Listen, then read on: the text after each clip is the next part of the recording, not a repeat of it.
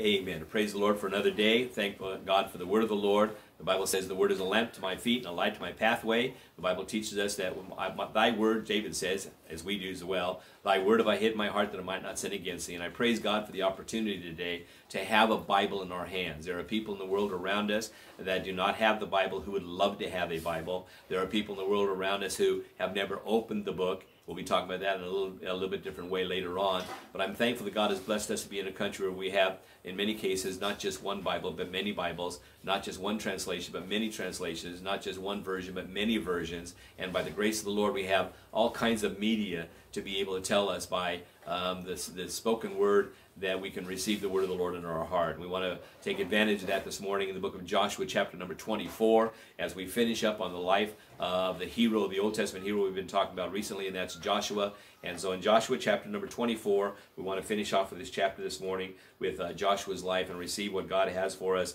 in the day and time we live. I praise the Lord that the Bible tells us that the Word of God is quick, it's powerful, it's sharper than any two-edged sword. It gets right down to where we live. And so the things we have need of, the Bible teaches us in Old Testament and New Testament as well, the things we can do in order to be successful, not just in that day and time, but in this day and time as well. Jesus Christ the same yesterday and today and forever. That's God's promise. It's in the book of Deuteronomy. It's in the book of Hebrews. And the Bible teaches us that He wants to be with us every day in every way. And I thank God this morning, as we look at the life of Joshua, we can find out what God did for Joshua, He wants to do for us. He is faithful, where the Bible says He's not a respecter of persons. And if He made Joshua successful in the day and time he lives, He wants to make us successful as well. So Joshua chapter number 24, let's start this morning with verse number 1 as we look at the chapter. Pray that the Lord will give us the word of the Lord as we have received it into our hearts. And by the grace of God, He will teach us the things we have need of learning. Having an issue with my phone this morning.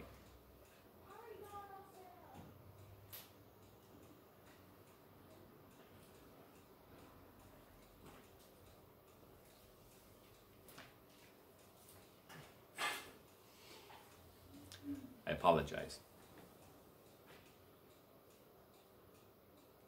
Joshua 24. Then Joshua assembled all the tribes of Israel at Shechem. He summoned the elders, leaders, judges, and officials of Israel, and they presented themselves before God. Joshua said to all the people, "This is what the Lord, the God of Israel, says. Long ago your forefathers, including Terah, the father of Abraham and Nahor, lived beyond the river and worshipped other gods. But I took your father Abraham from the land beyond the river and led him throughout Canaan and gave him many descendants. I gave him Isaac, and to Isaac I gave Jacob and Esau. I assigned the hill country of Seir to Esau, but Jacob and his sons went down to Egypt.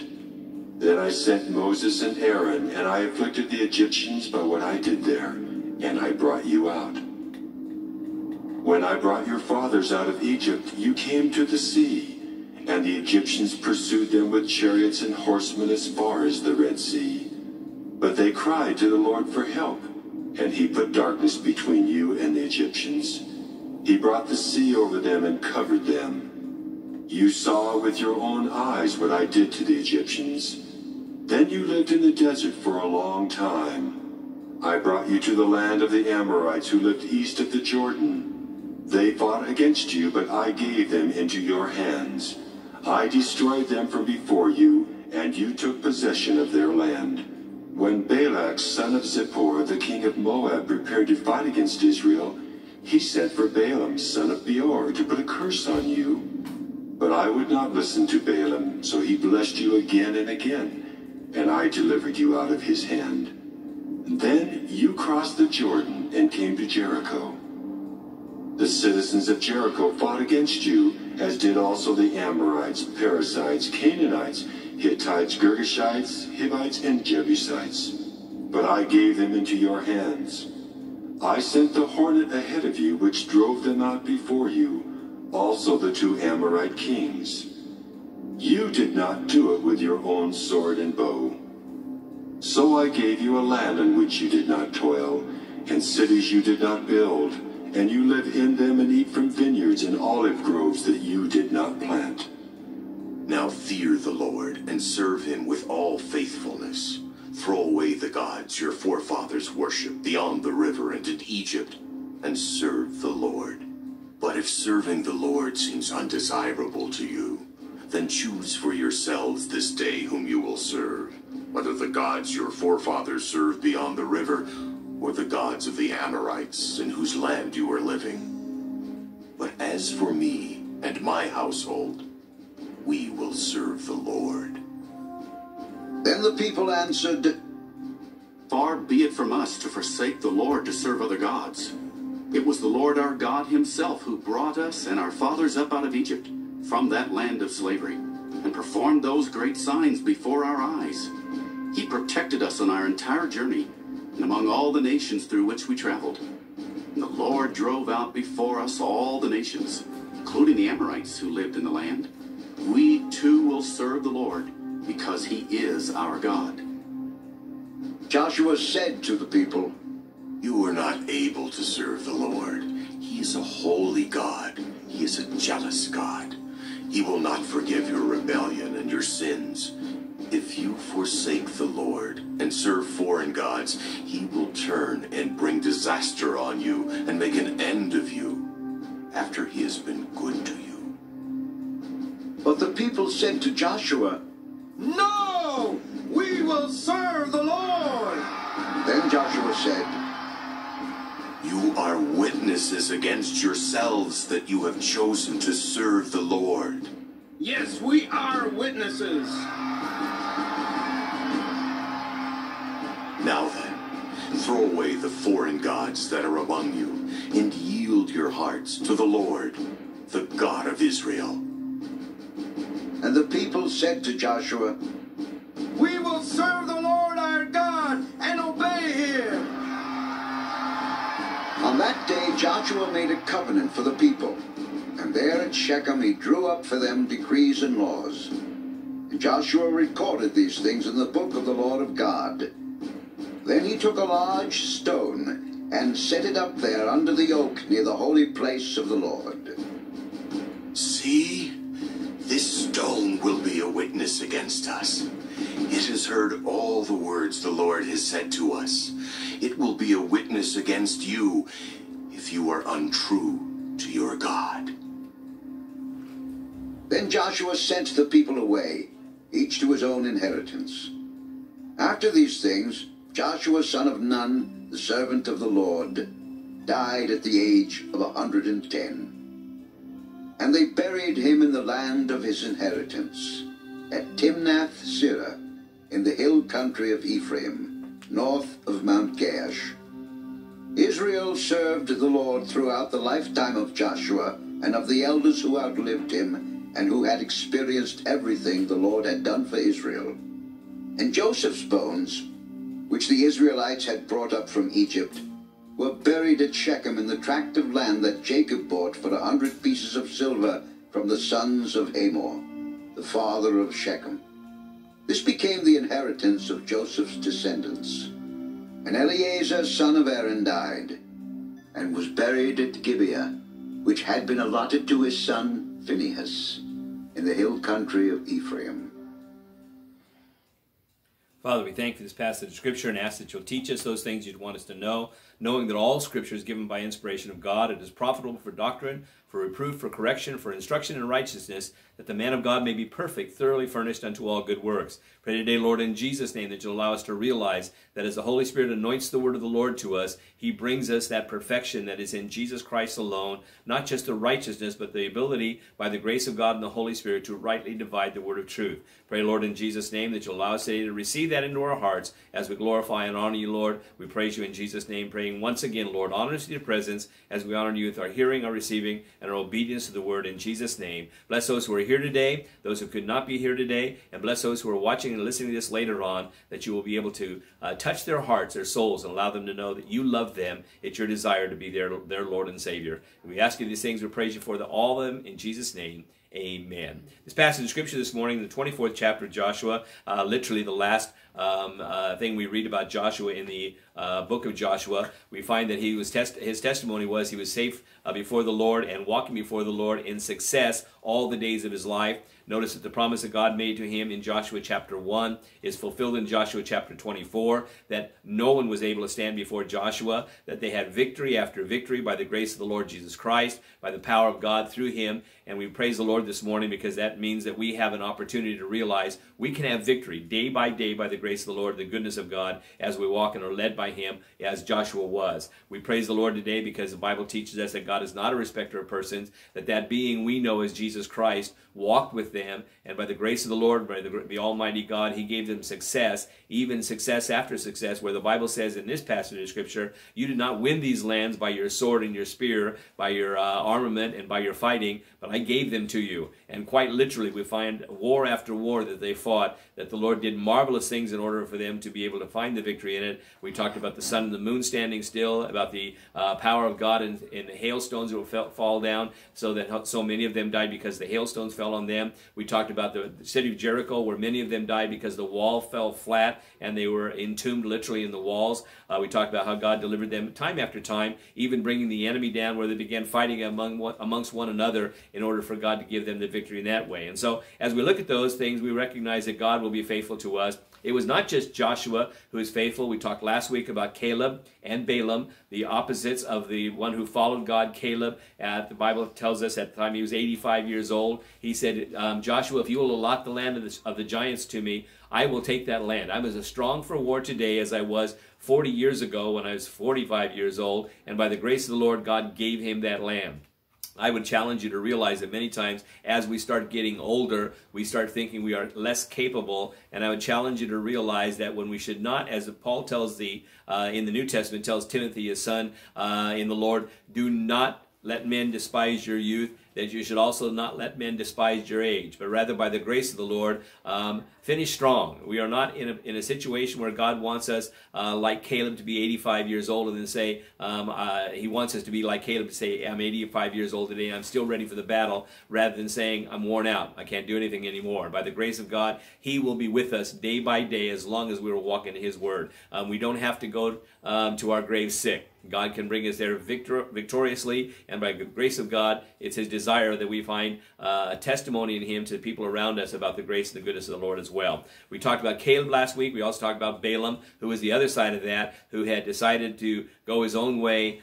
He worked for money. When he got the situation where he was in a place where he had the money, he was then deceived by his own greed, and he died with the enemies of the Lord. We talked about Caleb and Balaam as well. From the 22nd chapter, we go backwards to the scriptures. 24th chapter, we go backwards to the scriptures we skipped over because there are a lot of things involved in that, but they're not to the point of Joshua specifically. And so we talked about Joshua and the priest Eleazar as they cast lots to give the land to the children of Israel as God portioned it out to them. We talked in the passage of Scripture about the fact that God said, I kept my promises in the 21st chapter, verses 33, 34, and 35. It says, I gave you all those things I said I was going to. Not one promise has not been fulfilled. And I challenge you to realize today that many times the reason that promise isn't fulfilled in our eyes is because we let go too soon. I think all of us recognize this, and so maybe giving you an example that we can grab a hold of here. When someone hands you something, you do not receive it until you take it from their hand. A bunch of gifts can be stretched out and never be received and never be given.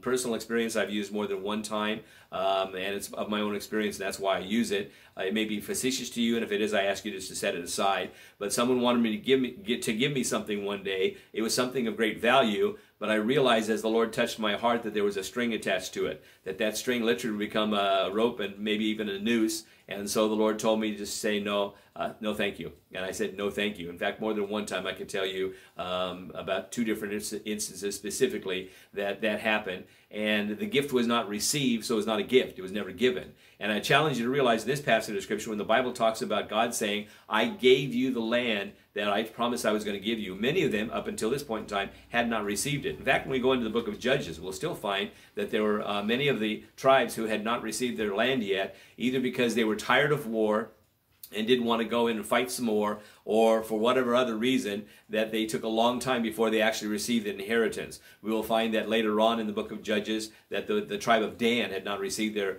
inheritance until years after Joshua had died. But that didn't mean that God didn't give it. It didn't mean that God hadn't driven the enemies away from them. It just meant that they did not go get it. And so it's kind of like, I've used the illustration as well, when someone tells you, I have tickets for you, just go to Will Call and get them. The tickets could be paid for. They could be for you. They could be a wonderful evening that you might have or a day that you might have. But if you don't go to Will Call and claim them, you never get them. And there are promises of God, literally thousands of promises of God in the word of the Lord that we can have if we will claim them and be obedient to receive them into our lives if we will do that. If not, the promises are given and never received. Not because God didn't give them, not because he doesn't want to give them, but because we haven't received them. So I challenge you today, when you read the word of the Lord, as this passage of Scripture says, when God gives the promise, when he keeps the promise, receive it into your heart. Receive the promise of the Lord and receive the blessing of God, because that's his desire. The Bible tells us in the book of Psalms, I think I mentioned this last week, the book of Psalms, it gives God great pleasure to give prosperity to his servants. And in many cases, the reason we don't get prosperous is because we know he knows he can't trust us with that. One passage of Scripture, book of Deuteronomy, the 8th chapter, tells us, it is God that gives you power to get wealth. When you and I get to the position where we start thinking we're doing it on our own, he will let that prosperity wane so that we will realize this is not on my own. God gave me this. And in this passage of Scripture, that's what we see in this idea of God giving them the inheritance as he said he was going to give them, and he blessed them with that. The other part of the Scripture that's in between the ones we read last week and the ones we're reading this morning is the call to the 2.5 tribes, the tribe of Reuben, the tribe of Gad, and half the tribe of Manasseh, when Joshua calls them and says, you have been faithful in keeping your promise to go out and fight with the children of Israel, your brothers, while your family stayed in the lands of, on the other side, the east side of Jordan. And so now you've been faithful, and so you can go back to your homes. In that passage of Scripture, you'll find out that they were faithful to their promise, that they were going to be there and do the right thing, and God blessed them, and they had protection of the Lord, if nothing else, protection of the Lord all that time, as well as the prosperity of the land. You look further there, and you'll find out between that chapter that we went last week, the 15th chapter and the 24th chapter, that the cities of refuge were established, that God told Moses, you allow 6 cities on the other side of Jordan to be a place where the person who had accidentally hurt someone or killed someone could run for refuge and stay until the high priest was died, and then go back to his own home,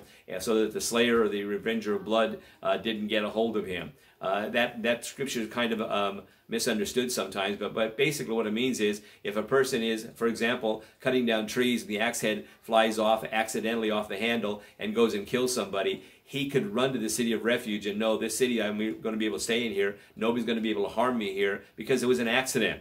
In other cases where you accidentally dropped a stone or a tree fell on, whatever it might be, that you had a place you could go. I would challenge you to realize that many of us find the Lord as our city of refuge.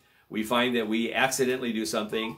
In some cases, we presumptuously do something we shouldn't have done, and by the grace of the Lord, he gives us a refuge in Jesus where we can go and say, Lord, forgive me, help me to find life in you again until I am reinstated by your grace into your love. In this passage of Scripture, the Bible says that these cities of refuge were given for the man who accidentally did it. It did not mean that the person who presumptuously did, not accidentally, but actually murdered someone, the city gave that person up and they were killed. Eye for an eye, tooth for tooth, hand for hand, the Bible says. If they slew someone, they were killed as well. And so in this passage of Scripture, we hear that the cities of refuge were given. And then we come to the 24th chapter, at the end of his life, where Joshua, as he died at 110, brings all the children of Israel to him to talk to him. And obviously, they come to where he is at Timnath, Serah. They come and gather around with the elders. The word is given to the elders. The elders go back and give them to their families. And Joshua, in this passage of Scripture, gathers them all together, and he gives them this decree. He gives them this warning.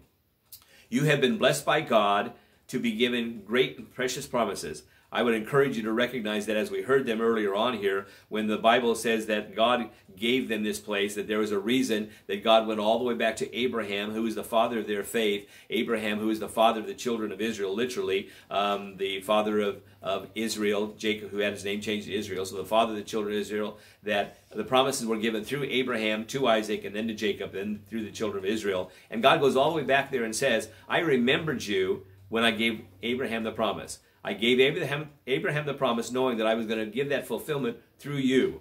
He goes all the way back to Egypt and talks about the ways that he brought them out of Egypt, the miracles he performed for them at the Red Sea, at the Jordan River, at the falling of the walls of Jericho, as he gave them victory after victory over enemy after enemy that's in there. And he reminds them of that to allow them to realize God has been faithful to us. I heard a story many years ago that my father's pastor told him about a woman who had come and said, I'm just going to give up. I'm tired. I'm going to give up. I don't like what's going on. And the pastor encouraged the person, go to your closet just one more time and just thank God for what he's done. Go ahead and quit if you want to, but thank God for what he's done. And she came back the next week to church that she wasn't planning on going to again. And the pastor, somewhat surprised to see her, said, I'm glad you're here today. And she said, I took your advice. I went back to the closet.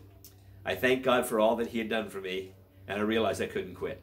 And I would challenge you to realize if you will just think about what God has already done for you, what a great blessing he's given you in your life, day by day, hour by hour, watching over you, your wife, your family, your children, taking care of them, the people that you love. You will realize that by the grace of the Lord, that he loves you so much that he's done everything and given everything for you. And at that point in time, it should be our desire that we are faithful to him in every area of our life to walk with him. In this passage, the Bible says God reminds them of all those things to allow them to know. And what he's really saying and doing, I did this and I did this, he's really saying, I loved you.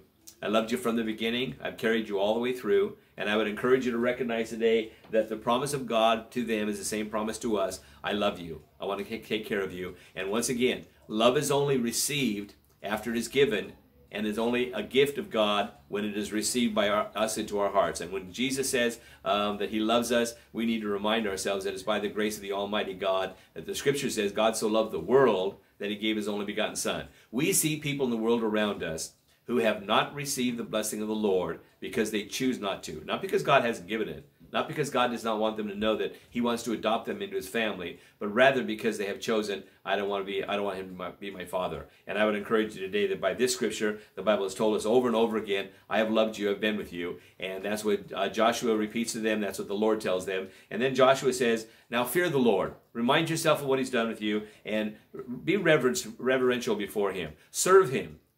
If you have decided in your heart that you don't want to serve the Lord, then go back to the gods of Abraham, your father, or go back to the gods of the people on the other side of the Jordan or in the land of Egypt. Go to the gods that are in the Amorites, gods made of men's hands with silver and gold and wood and clay. Go and serve them. But as for me and my house, he says in verse number 15, we will serve the Lord. As for me and my house, we will serve the Lord. And you might wonder about that promise, me and my house. And I challenge you to read the New Testament when the Bible tells us, and I think the 16th chapter of Acts, when Paul is talking to the Philippian jailer, he says, if you will repent and be baptized in the name of the Lord Jesus, you will be saved and your household. And we wonder how that happens, and here's how it happens. When you and I are dedicated by the grace of the Lord to the Word of God, and we are dedicated to salvation and the Holy Spirit, we will live the life that will be so pleasing to the people around us, they'll want to be just like us. They'll want to have what we have. We will find out that our families are overjoyed with the fact that they have a father and a mother who cares enough about the Lord,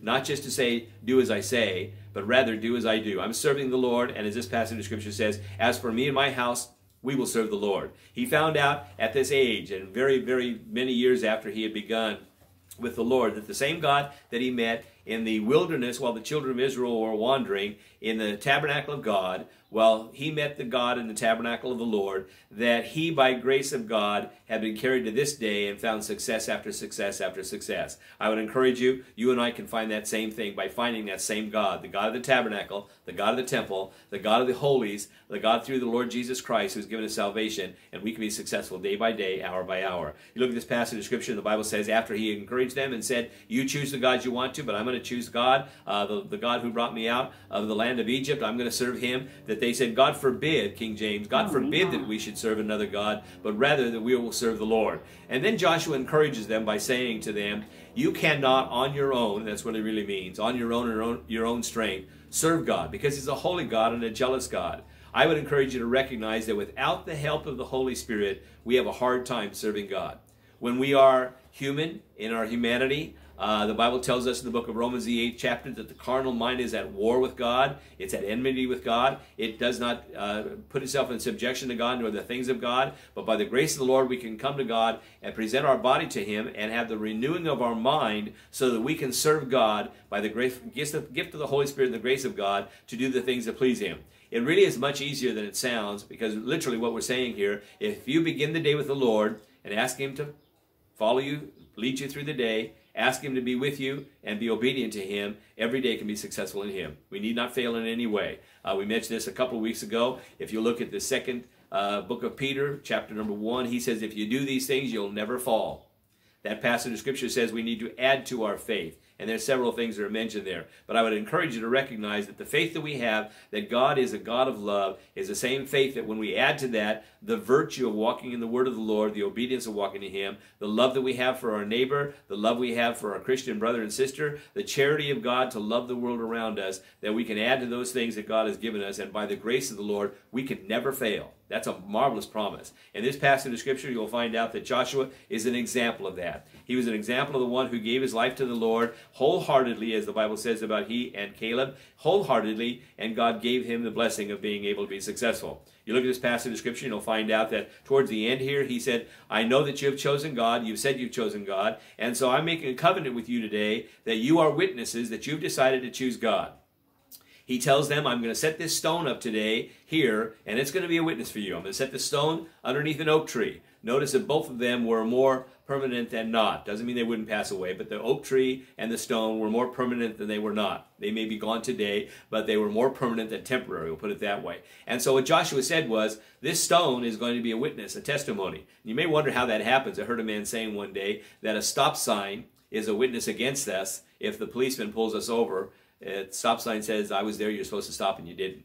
And so, in essence, that's kind of what it is. While it's an inanimate object, the promise was of Joshua, this stone is going to be here to be a reminder to you and a witness to you that you said you're going to serve the Lord. You said you've given your life and dedicated your life to the Lord. And today, I challenge you, as Joshua did, that today is the day of salvation. You and I, especially in the United States, because we've been given this wonderful blessing, this heritage from the servants of the Lord and our founding fathers, to make the choice, are we going to serve the gods of today? Are we going to serve the gods of the people around the world? Or are we going to serve the Lord God, the God of the Bible? And I would encourage you today, the decision you make is going to bring success or failure based on the idea that success comes when we are walking hand in hand with the Almighty, and failure comes when we decide to do it on our own. It's not just, and sadly, it's not just a success or a failure here temporarily. It is a success or a failure eternally. Because if we don't learn how to serve God and walk in His Word and His will today, if we don't learn how to walk with Him in prosperity today, in a spiritual prosperity, we will eternally be separated from Him. And in this passage of Scripture, Joshua is telling them, this is what you need to do. You've testified you want to do that, and I challenge you today, make that decision for the Lord. The Bible tells us, as a couple of passages of Scripture, today is the day of salvation. This is the day to decide. I want to serve God. I want to do what God wants me to do. I want to find the success that so many people in the Bible found by walking with God and finding that He took pleasure in giving them prosperity. In this passage of Scripture, we go to the end of it and finish it out, and the Bible says that towards the end here, that Joshua died at 110 years old. He was buried in the parcel of land that God had promised him in Timnath-Serah. He decided, that's where I want to live, that's where I want to be buried. They buried him there. The Scripture says that, verse number 31, and Israel served the Lord all the days of Joshua, and all the days of the elders that overlived Joshua, and which had known all the works of the Lord that He had done for Israel. Notice that those are the children that had grown up.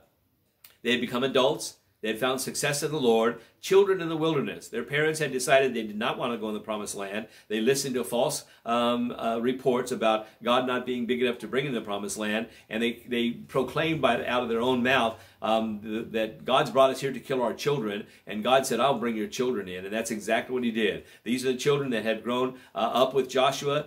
They had grown into and come into the blessing of the Lord to receive the inheritance of the Lord. And God had blessed them, as this passage of Scripture said, so that not only did they see all the works of the Lord, but the Lord gave them the promise that he wanted their fathers to have that they refused to take. As you look at this passage of Scripture, you'll find out, and want to finish up in verse number 32, and the bones of Joseph, which the children of Israel brought up out of Egypt, buried they in Shechem, in a parcel of ground that Jacob bought of the sons of Hamor, the father of Shechem, for 100 pieces of silver, and it became the inheritance of the children of Joseph. You look at that passage of Scripture, and I want to remind you that God never leaves us hanging with the story not fulfilled. And he told us in the book of Exodus, when it first began, the book of Exodus, the last few chapters of the book of Exodus into the book of